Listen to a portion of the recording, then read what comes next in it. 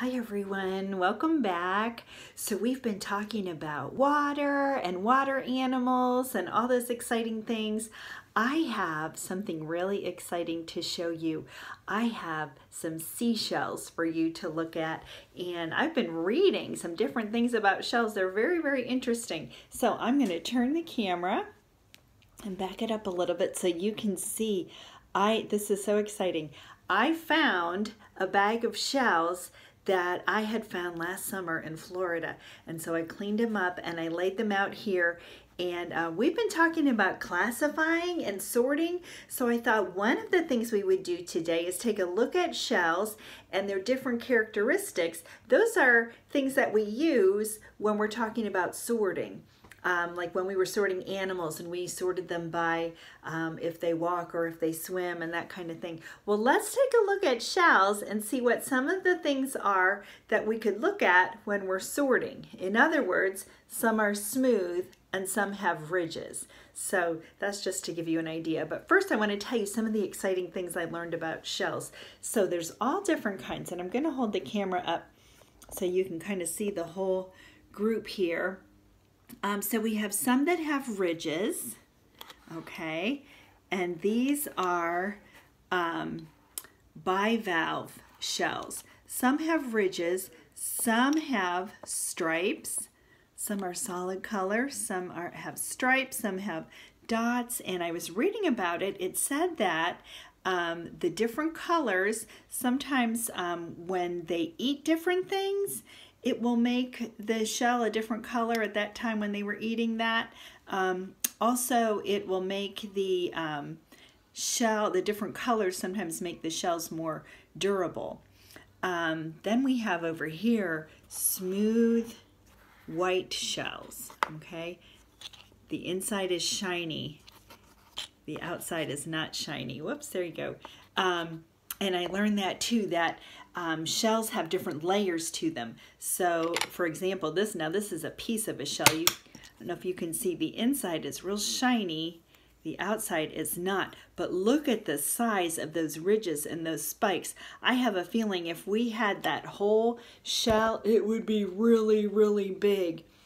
Here's some tiny ones, little tiny cones. Those are called horn shells. These are all things I just discovered when I was reading about shells. See how it has stripes and it has a real sharp point, and it's kind of like a rolled up thing there. And these are some pieces of shells that are also kind of a rolled up kind of thing there. So I'll show you that. So let's take a look at the shell. Here's another one with pieces that has different colors. Let's take a look at the shells and see what kinds of characteristics we could use if we wanted to sort them. So when I look over here, these are all solid colors. That means they're all one color. But these have what? Stripes. So we can separate by solid colors or striped. Okay, another thing, we've got some ridges and we've got some smooth. So the texture of the shell, we've got ridges. So if we wanted to separate our shells or sort them, we could sort them into ones with ridges and ones that are smooth. Okay, what about ones that are bivalve? I think this one's so pretty. Look at the pink color. This is right here where the hinge would be, where this shell, there would be another piece to it and it would open and close. These two pieces don't go together, but it kind of gives you an idea of how the shell would work. Let's see if I can show you. So it would be hooked together back here and it would open and close like this. So we have bivalve and we have horns. So we could separate them or sort them that way if we wanted to. There are other kinds of shells too, but I don't think I have any. Okay, some of our shells are, let's call them intact. They're not broken, they're all one piece. That's a really cool one, isn't it? And some are broken. Here's another broken one. This one you can kind of see the layers too.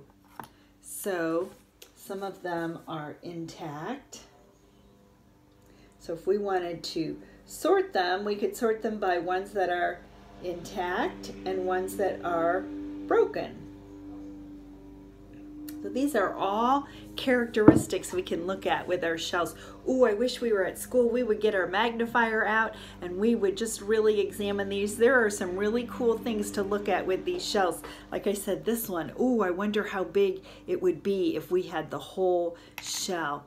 Or some of them have holes in them. I wonder how those holes got there. That is really, really interesting. Now, I want to show you this one.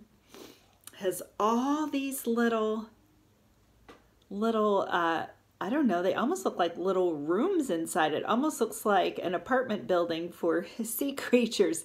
So here's the shell on the outside. On the inside has all these little chambers in there.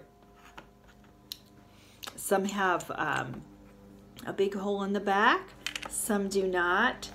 Some are small. That's another way we could classify. We have some shells that are small. We have some shells that are large, right? So there are all different ways that we can classify or sort, all different characteristics or things about the shells. This one has very deep ridges. This one looks like a Ruffles potato chip, doesn't it? Don't try to eat it. It has some things on the inside of it too. There are all kinds of ways we can classify or sort our shells. If we were at school, we sure would be having a lot of fun doing that. This one's very rigid too. So I just wanted to give you a look at my shells and talk a little bit about what I learned about shells. You can look things up too. If you have any questions about the different kinds of shells, maybe you have a collection kind of like mine. You can look at them. You can separate them different ways. I have I'll show you. I put the smooth ones over here, and I put the solid color ones over here. I put the colorful ones, woo, in the middle. I put the broken ones up here. I put these curly ones down here, and my horn ones are right here. So yeah, get your shells out and see what kind of different ways you can sort them and separate them and organize them, and see what you can find out about shells if you look them up on the internet. Okay, well, that's it for my shell collection for right now. We will see you later.